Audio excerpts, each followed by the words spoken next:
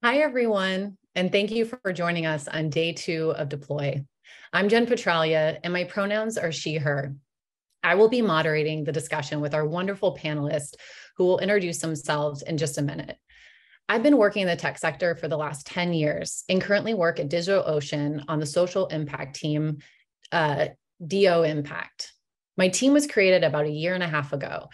And our focus is to empower change makers through 4 key areas: our people, so you think volunteering, donations; our philanthropy, which we just announced yesterday, some grants that we're giving out to nonprofits; our planet, so focused on our emissions; and of course, our product. So in my role, I focus on the product area and help nonprofit and social enterprise organizations gain access to and successfully utilize DigitalOcean technology in order to support and drive their missions forward. So today, we're going to discuss how to best think about our organizations and cloud infrastructure during such an uncertain time, especially when pivoting and scaling up or down might need to happen quickly. We're also going to cover how to reduce complexity and avoid technical debt, and hit on biggest learnings from past successes and mistakes. And finally, we're going to touch upon being a mission-driven organization and how driving impact relates to key technical decisions. We'll leave time at the end for Q&A, but feel free to pop in your questions into the chat throughout the session. I feel very honored to be moderating such an amazing panel of leaders who bring to the table more than 40 years of leadership and technical expertise. They've both worked across many different sectors and have a lot of wisdom to share. So let's start with some introductions, and we'll go in alphabetical order. So Kavita, can you kick it off? Absolutely, Jen. Thank you so much for inviting me today. It's a real thrill to be here. As you said, my name's Kavita Kapoor, and I'm currently the Executive Director of the Federation of Humanitarian Technologists. Our mission is to bring together open source communities that help humanitarian aid projects. For example, we work with Arm Digital, who have a case management system, and they help orphanages across the global south to help kids who are coming off the street and coming into education. And it's a brilliant program to be part of. So I'm delighted to be here today. Thanks, Jen. Thank you, Tracy. Thanks, Jen. It's also super exciting to be here as well today. My name is Tracy Kronzak. My pronouns are they, them. And I am currently Director of Partnerships at a software company called Bonterra. We are actually a new business as of a year ago. We are 4 or 5 different entities that were brought together with the explicit purpose of creating a new platform for nonprofit technology engagement. And I've had about a 25-year career in nonprofit technology, threading in and out of the corporate world. So I frequently describe my career as saying, I started when I figured out how to fix the fax machine and progressed to building server racks, then into cloud computing, then owning my own business, then working for corporate entities, and now again, having gone back to advising application and builders to the nonprofit sector, and now back in the corporate world again. So I've seen a lot of changes in this time frame, as you might imagine, and it's exciting to be able to talk about them. Yes, and I'm excited to talk about it. So thank you both for those introductions. And I'm just going to start by stating the obvious, kind of what Tracy had mentioned, but it's been a crazy few years we've all experienced together. And while change might be the only constant between COVID, the economy, inflation, elections, global supply chains, increasingly intense weather, I mean, really the war, the list really goes on and on. Things have felt pretty uncertain over the last few years. And through all of this, DO users are trying to figure out how to best start and or build an organization, especially when it comes to tech stack decisions. Today, we need flexible solutions that allow us to pivot, scale up, or like I mentioned, even scale down very quickly. So first, I want to start high level with how organizations should view the current economic environment, and then get into how to think about reducing complexity and increasing flexibility as it relates to the tech stack. So let's start with how should startups, SMBs, and nonprofit organizations prepare to navigate the current economic climate? Kavita, I'm going to pass it off to you to kick it off. Thanks, Jen. When he was saying that list, I thought, well, you haven't included Brexit, which is part of what I have to deal with here in the UK as well. That list becomes endless, I think, at the moment.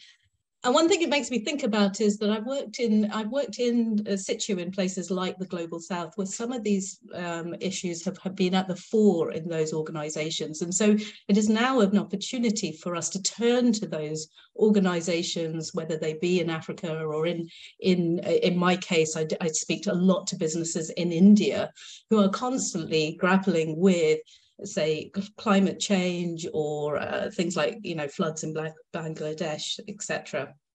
I was talking to a group of leaders just yesterday about this at Bosch, and they were asking the same question from that corporate environment. And my view at the moment is you have to control the things that you can control. You will have a budget, I'm sure. You will have P&L to deliver upon. You will have people that you need to look after, and you do have campaigns that you need to deliver. Those campaigns will be ever changing, ever adapting, and you will need some kind of agile flexibility, some kind of framework to produce that. But then there are those constants that you can focus on internally. And I think the real question, and I'd love to hear Tracy's view on this, is where's the risk boundary? Whereas before the risk was all internal, where you were innovating. 20 years we've had of just innovating and taking risks. Is this the time to be actually saying, actually the risk is all outside now, and we need to be really stable within the organization? Thank you. Yeah, it's funny, Kavita. I was thinking about that as you were talking, because something you just hit upon was my first immediate answer. And that is, if you had asked me this question 15 years ago, what I would have said is, more than anything, what's important is having a well laid out strategic plan that gives you a path of execution for the next 1 to 3 years. And following that fastidiously is what you need to do. And I think the big change that we've seen, particularly in the tech world, has been constant acceleration. And because of that, by the time you're done building that strategic plan, it's going to be obsolete. So my immediate answer is have a prioritized framework through which you make your decisions, and know which priorities are part of that decision-making matrix. Because if you can do that, that will guide your execution through both certain and uncertain times. I also completely agree with that there are a number of externalities that I think are only going to increase in magnitude and complexity over the next few years. And what I would say is, what got us where we are today isn't going to get us where we need to be over the next decade. And if you look at when you're investing in technology in specific, we've almost gone full circle in the sense that 20 years ago, we were investing in just grabbing any tool that seemed to work. And then we shifted substantially towards, let's centralize all our data, let's centralize our perspective. And now the rapid proliferation of technology has said, okay, we actually need to do two things: meet people where they're at, and recognize that technology investments are deeply personal for your organization and for the constituency that it serves. So more than anything else, the other thing I would say is look at how your tech data and your tech stack integrates with itself and facilitates the proper reporting and analytics towards the prioritized outcomes that are in your decision-making framework.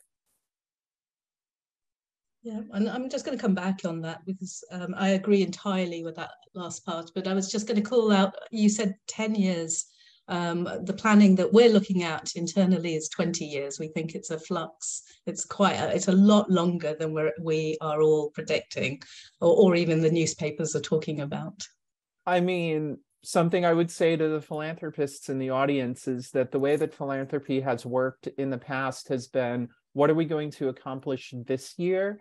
And I think the big shift, Kavita, related to that is, what do we need to accomplish over a 20 or a 40 or a 50-year horizon that represents a series of incremental investments and infrastructural capacity building? Absolutely. Yes. And so those are all incredibly brilliant remarks, right? And looking at where we've been, where we are now, and where we're going. And so I think before I really do want to dive into that. So how do we make decisions that best set us up for success in those 20 years as so many things are shifting, right? And I think finding the right technology that fits in best for your team is right, that meets you at where you are today, I think is a really good advice, Tracy. But one thing I did want to ask before we move on and focus on that is right now with it being so uncertain and with headcounts, being slashed left and right, we are seeing a lot of news around the layoffs.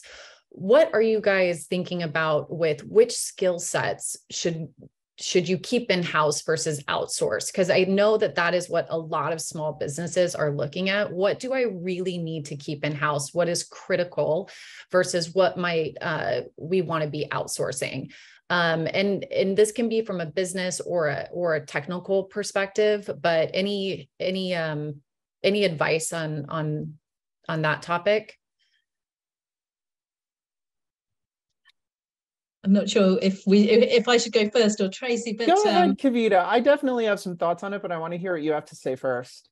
Very kind. I was going to say, actually, for me, those things haven't changed very much. It remains focused on, the folks that are mission driven within the organization, but also those people who have the capacity to learn, adapt, and change and want to grow with the organization.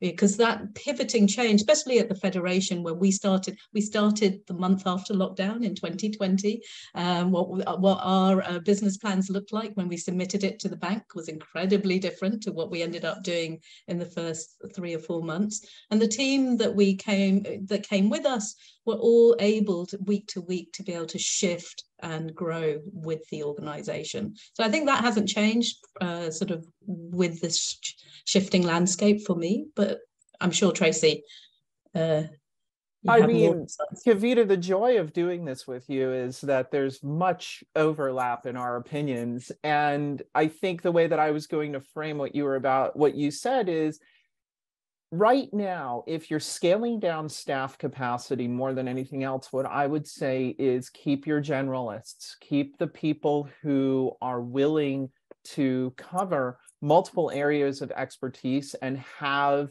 multiple arenas in which they can operate, even if in each of those arenas you don't have perfect depth. Because my opinion about what will be happening is those generalists are going to be the ones that are going to help shape the direction of your overall organization or business.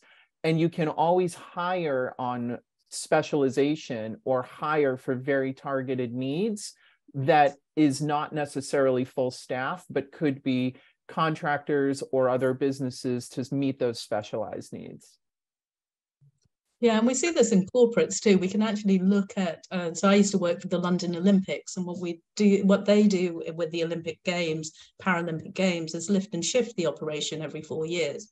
And that's exactly what they do. They have generalists who then manage a whole group of suppliers, and they can lift and shift into each territory that they're moving into. So what we've seen with big tech companies to date is that they're basically standing up a whole corporation within each region that they're going into.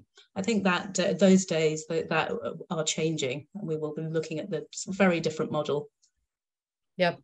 Well, thank you both for those insightful comments and recommendations. So now I want to, like I mentioned, I want to dig into making smart decisions around your tech stack, especially when it comes to reducing complexity. And I think, like Tracy said, like personalizing it to your business and to your organization. So as I speak to organizations across multiple sectors, one thing I continue to hear is challenges with technical debt. So I'd love to hear your thoughts on what is a sustainable way to approach scale, especially from an IT perspective. So Tracy, can you kick it off? Sure. Thanks, Jen. I think my opinions on this are very much informed by my experience in this world, which has been substantially in the impact economy arena, which that's a term I created. The impact economy is the global organizations and systems that serve mission-driven worlds and the economy that supports them, right? So when you're looking at scale in that arena, you have to understand that there are a few things that are true. One is you're going to be working with very inconsistent skill sets regarding comfort and expertise with technology. So meeting people where they're at, I would posit, is more important than actually getting the perfect tech for every circumstance, because it's those people who are going to be bought into your organization's mission that are going to have to execute on it.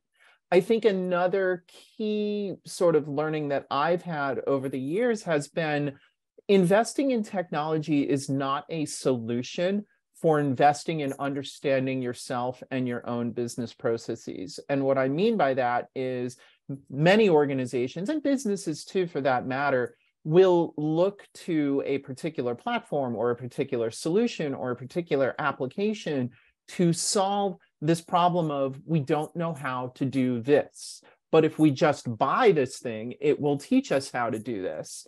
And those kinds of decisions will work probably for about 3 to 9 months until the original purpose or until the original rationale or until the original mission behind that investment changes. And then suddenly what you've done is locked your organization to a way of behaving that may not actually scale to where your customers or constituents need to go. So those would be the two things that I would offer from, having seen a lot of these things in the past. Yeah, absolutely. I'm quite intrigued by the term technical debt, actually, because, I don't quite know where it came from and when it came into being, but I think back to the dot-com era where we were building things. We used to build things, I was at the BBC, we put 80 million into building the very first website there, and then we threw it away and started again, and they threw it away and they started again and again. And that was basically how that whole period was built, right? You'd build something, throw it, build it again. Obviously, at some point, we decided that we needed to keep updating and innovating and extending our feature set. And we've ended up in this very complex architectural world. We've got huge, amount of tech that's basically talking to each other. And if you take one piece out, you don't know what the consequences are going to be. So I think that journey is worth understanding, because that's kind of where we've got to today, and rationalizing it and being able to explain it is really, really important, I think. I'm actually working with Ushahidi at the moment. They have a quite large stack of software that does mapping technology in order to support activists across the world. Really interesting. Look them up. They're amazing. But their project at the moment is to ratify their technical debt. And the way that we are approaching this at the moment is that we're pulling together a community of folks who, exactly as Tracy was saying, have the skill set to be able to understand specialized parts of their infrastructure and engage with it.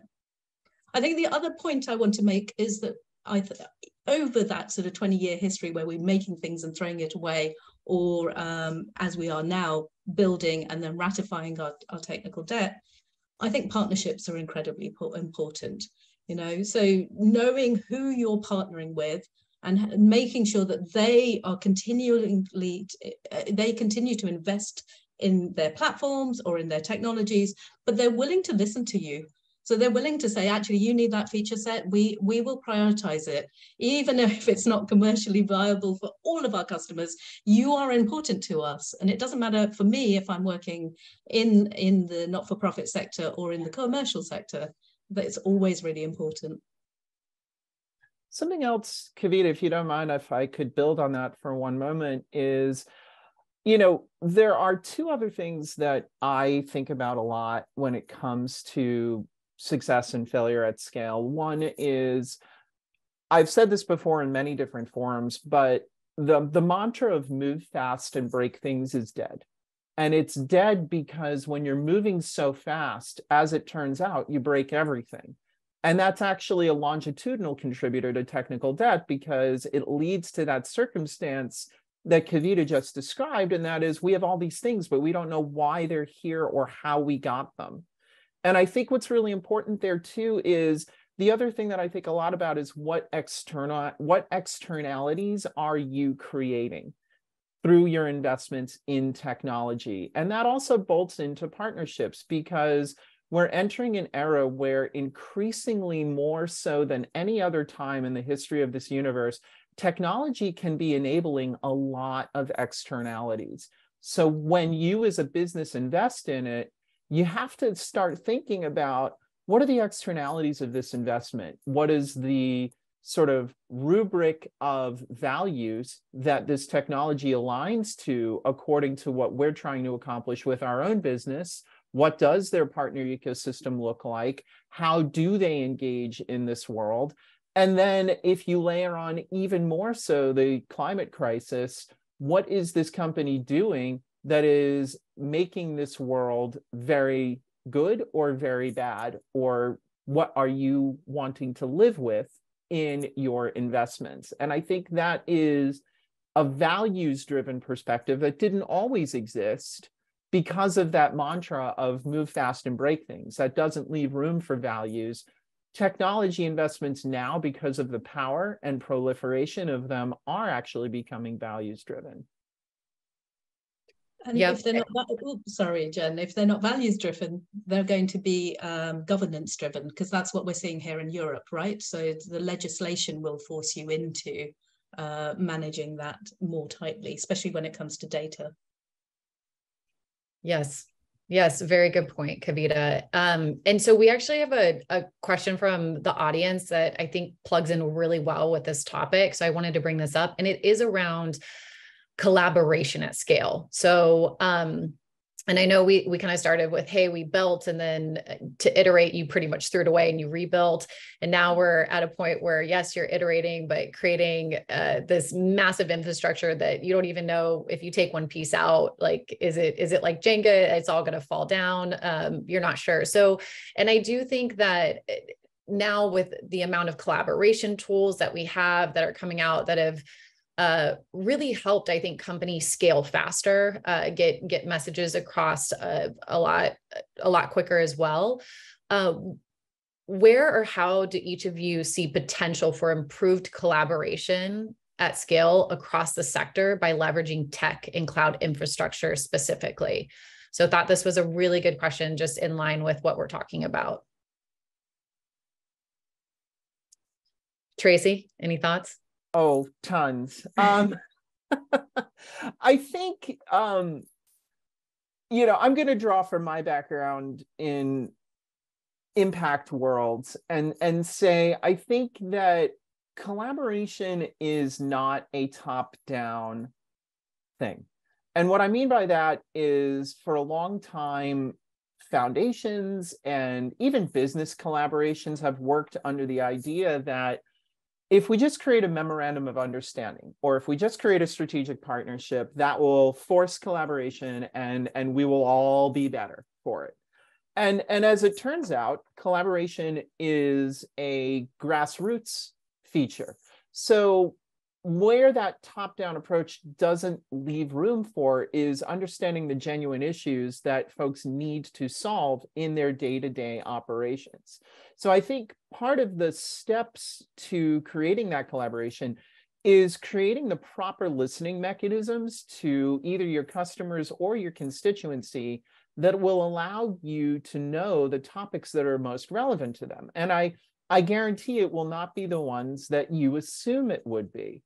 And why that's important is because I see a lot of collaboration software out there, certainly folks like Teams, via Microsoft, certainly folks like Slack. So when you couple the ability to truly listen to your constituency and create pathways for their engagement deep inside your organization, however that looks, be it customer advisory boards, be it constituents on your board, be it partnerships with strategic organizations, what that helps facilitate is a grassroots approach to collaboration. And as someone who was decades ago trained as a community organizer, it really does go back to some of the premises of like Saul Alinsky's book. And that is, you work with the people who show up, you meet the community where it's at, and you derive your priorities from the bottom up. You don't assume that because you have power and privilege and money and the ability to shape an industry, that your priorities are going to be those that your constituents or your customers are actually going to care about. Mm-hmm. Yeah, I have nothing to add, so I'll give you a case study of how that works for us, which is that we actually use a Mattermost instance on top of DigitalOcean, where we invite all of our stakeholders. We do not, sort them out and say, you happen to be our funders, you happen to be our stakeholders, you happen to be the open source community that we're working with, or you happen to be a student in one of the universities that's contributing to the open source stack. We basically have this platform open to everyone, and we will shoot out questions, we will work collaborative, we will run hackathons on it, and we will take those ideas, just as Tracy was saying, we will take those ideas, contributions from whoever shows up. And I'm always amazed and grateful for how many people are invested in what we're doing and will show up.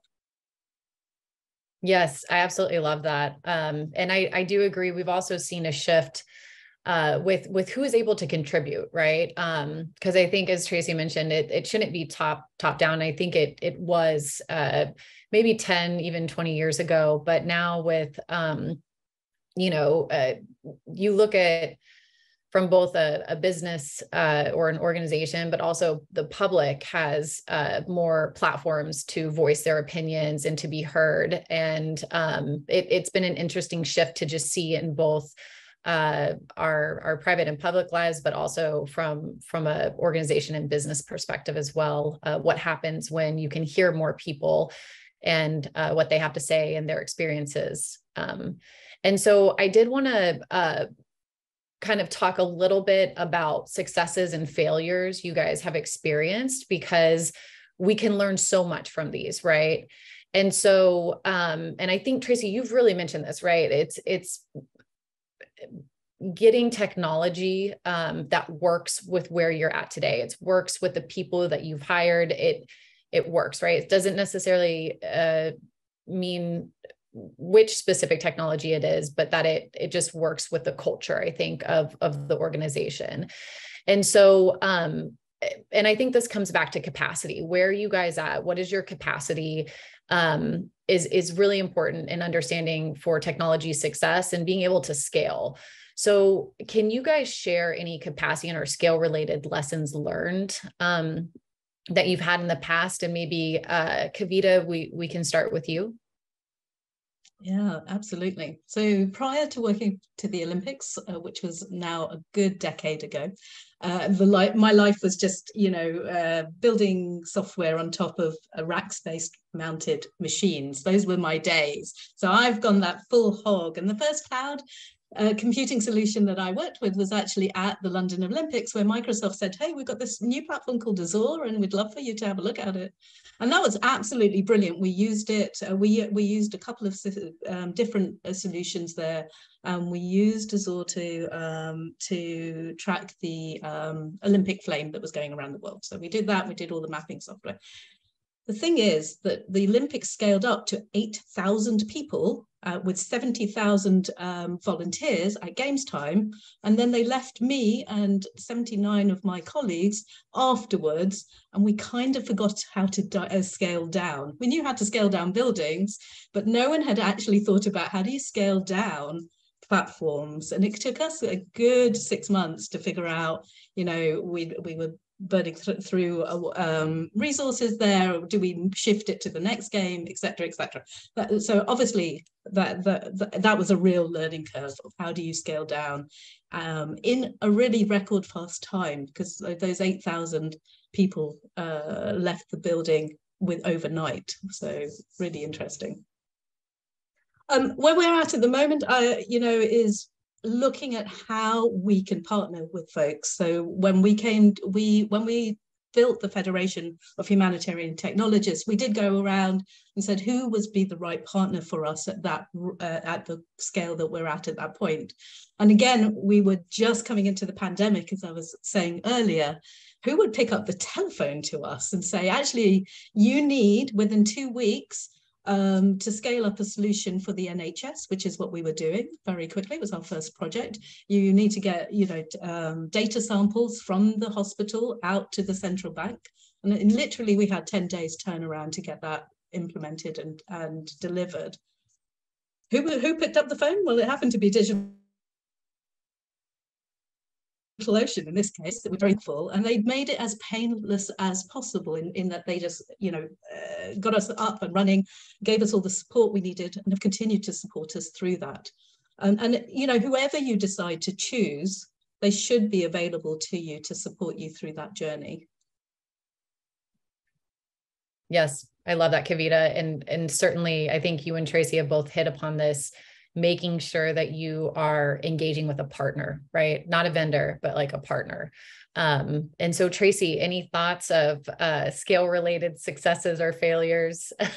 I want to pick up where Kavita left off. And when we were, pre-gaming this before we went live, I kind of joked and said, I have failed so many times in technology. And, it was either because we didn't pick the right partner, or it was because we couldn't scale up quickly, right? And what I love that you're kind of scratching at, Kavita, is that, sort of age-old adage of you can have something like done well, you can have it done cheaply, or you can have it done fast. And you always get to pick two of those, right? And that adage has held like Moore's law for me in a lot of areas of my life. So I love that you have a real world example of how those things fit together.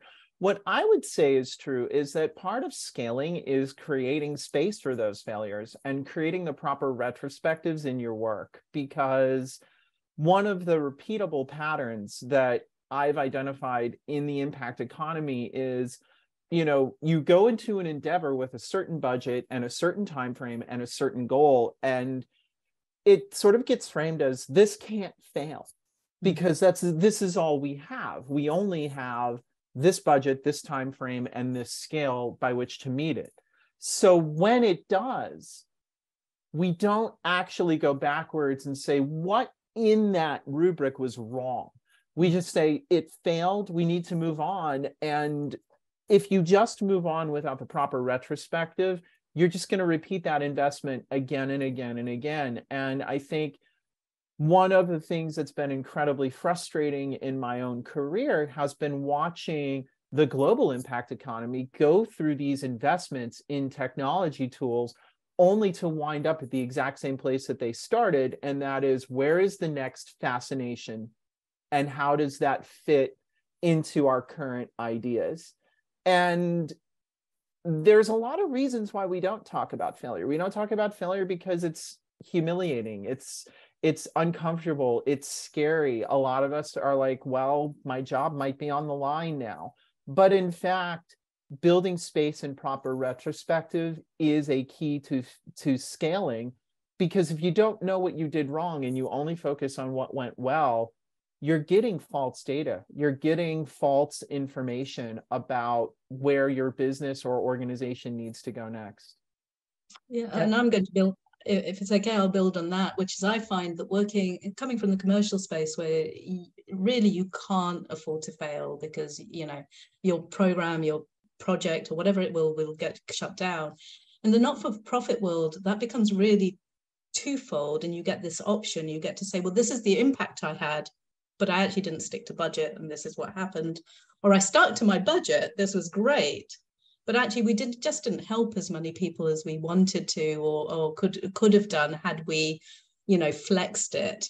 And I find that actually I'm having much more 360 conversations in this space about, people wanting to help. I'm always surprised when someone comes to me and says, actually, we gave you this, amount of money, and you didn't reach, you didn't create the platform that you said you would do, but can we give you more so you can actually do it next time?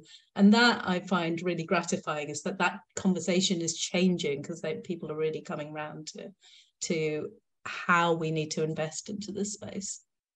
Yeah, and one other cautionary tale that I would offer, particularly for those organizations that are defined as nonprofit or impact or mission-driven organizations, is free doesn't always equate to appropriate. And there are more and more businesses in this world that are interested in supporting you and your organizations. And some of them will give you things for free.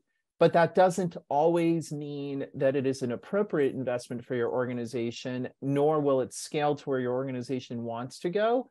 So it is also okay and safe to say no.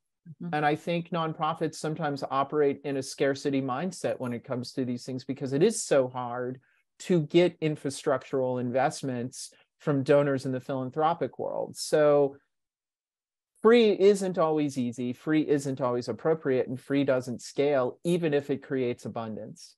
Mm-hmm. Yep. Yeah, one of the things we find a lot is because we're using open source stacks just to make sure that our the charities we work with, the not-for-profits we work with, aren't tied into those organizations that basically say, hey, have 5 free licenses to this. And then as soon as you get into the 6th license, you realize you've got to pay for the first 5. So you're in trouble now. So you never scale up your organization. And so I know we have about 9 minutes left, and I do want to leave some time for Q&A. So I'm going to ask one last question to you guys, because one thing I absolutely love about this panel is how diverse both of your backgrounds are in terms of all of the sectors you've worked in, from small to enterprise, public sector to private sector, for-profit to nonprofit. And I think, as you know, DigitalOcean focuses on SMBs, and particularly because they are the builders, they are the problem solvers, and really the bedrock of the global economy. So I'd love to dig into the fact that you both work for SMB-sized mission-driven organizations and how this impacts the way you think about your IT strategy. And one reason in particular I want to dig into this is because we are experiencing an interesting time where businesses are shifting from a shareholder to a stakeholder economy, and really focusing on both their positive and negative impact on really their broader community that they work in, along with profit. Whereas I think 20 years or even maybe 10 years ago, the focus was only profit. So how does being a mission-driven organization influence any IT infrastructure decisions you make or your overall IT strategy? And so Tracy, let us know. I want to do 2 things. I want to answer a question in the chat. And, the chat is around the retrospective on failures. And I think one of the things that counterweights hyper-focus on failure is having a framework that is a prioritized framework for investment for your organization, because you'll be able to rapidly say, okay, we prioritize this. Here's where it met these priorities, and here's where it didn't. And let's let it go and let's move forward.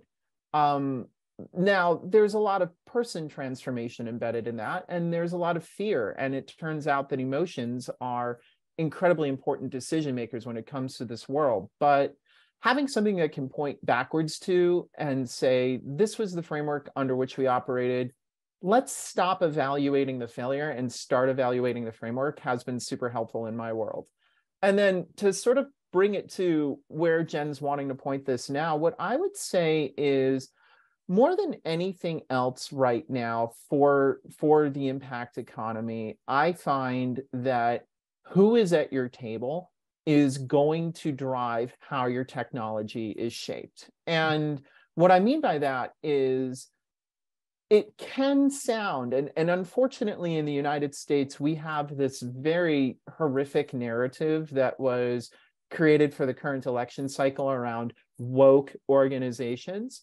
But actually, the data that you can dig into clearly demonstrates that you will accelerate adoption, sales, and impact if you broaden who is at your table and making decisions about what is included in your technology from the get-go. And that can be as simple as things like, let's stop thinking about gender as a binary and give folks a pick list, to things as very complex as we were sort of talking about right before we went live. And that is, well, if this technology requires these other ancillary things like a huge sort of Java engine, or, you know, hyper dependency on page loads and computer processing time and bandwidth for the constituent. Well, what does that mean for regions in this world where those things are scarce? So there is a wide gamut of things that will help you decide how to shape your technology by simply making more people available at that table who will give you those perspectives and say, actually, in my country, you know, we have one internet connection and that's not going to work. Or actually, for me personally, like, my pronouns are they, them. Why are you just having a checkbox for M or F, right? So it's really a gamut, but who is at your table now is more important than anything else when it comes, particularly if you're developing raw technology for the first time. Yeah, I wholeheartedly agree with that. I think another way just to shape that and think about it slightly differently is to figure out, you know, take your mission that you have well crafted. It took us a while to craft us, so I know it's well crafted. And then understand your values. One of the things that my co-founder did was he brought the value of love into what we do.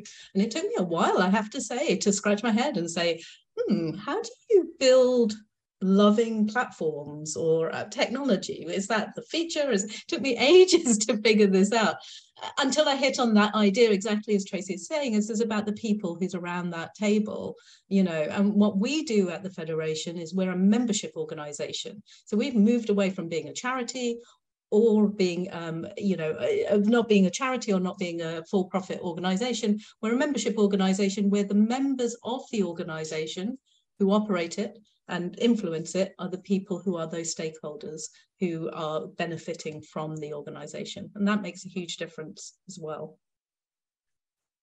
I absolutely love that. And also share that one of our values at DigitalOcean is love as well. And it was, you know, there's a lot that drove me to come to DigitalOcean, but that's certainly at the center of it. And we hold those values very seriously. But I do want to give you guys both a minute for any sort of call to action that you guys have before we get into Q&A. And so, Kavita, is there a way that we can support your organization? What is something that we can do to help? Absolutely. So you can check us out at federationof.tech. And if what we do is interesting to you, then please just email me. It's Kavita at federationof.tech. You can find me there. And my takeaway is really to look at your personal ethics and see if it aligns with what you're doing. That's my takeaway. It's what I'm doing when I'm teaching or when I'm lecturing. And it really, this is the time to explore it. I know that I was very bleak at the top. It's 20 years of change and turmoil that I'm forecasting. But actually, we need people who are building tech for good right through that. And so this is a real opportunity for us to come together as a community. Absolutely. Yeah. Tracy? To me, I would say it boils down to two key things. What are the externalities you're creating and what are the values you're imbuing?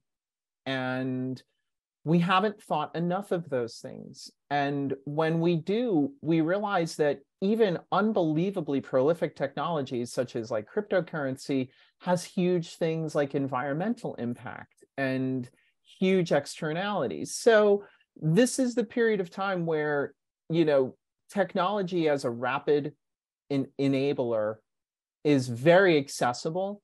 So now it really is going to come down to what are you creating and what are the externalities in that creation and the values that you imbue in it. And one plug I will give is for N10's Equity Guide to Technology Development. We'll have it on the resource slide, but it is a thought framework around asking yourself, are the right people at the table for this technology? And it is an incredibly powerful tool that is written from a social justice lens. So do dig into that. It gives a lot of interesting questions and hard topics, a lot of airtime that I think will invest in the future for us. Okay, we're at time. But Tracy, Do you have a blog or a podcast that we can listen to you on? We do have a podcast as well. A dear friend of mine has a podcast with me called Why It Matters. It came out of a business endeavor that we were part of a couple of years ago. It is ongoing. It is us talking to each other and industry leaders. I would also say, in addition to the Nonprofit Technology Network and the Equity Guide for Technology, if you want to look into how philanthropy is thinking about investing in technology, that is the Technology Association of Grantmakers. And lastly, when it comes to highly emergent and frankly, highly incredibly unstable, but very interesting technology, go dig into what Sheila Warren's doing at the Crypto Council for Innovation, because that field is a template for, I think, how we can start addressing real needs with values, but also putting a rubric for understanding it from a public policy perspective into place. Great. Well, thank you both so much for your time. This has been a wonderful conversation, one I really enjoyed. I believe you can join us at Discord after this. I think we'll all be there for a few minutes. So please come bring your questions that maybe we didn't get around to and ask us there. But thank you all, and have a wonderful day or evening, wherever you are in the world. So thank you. Thank you.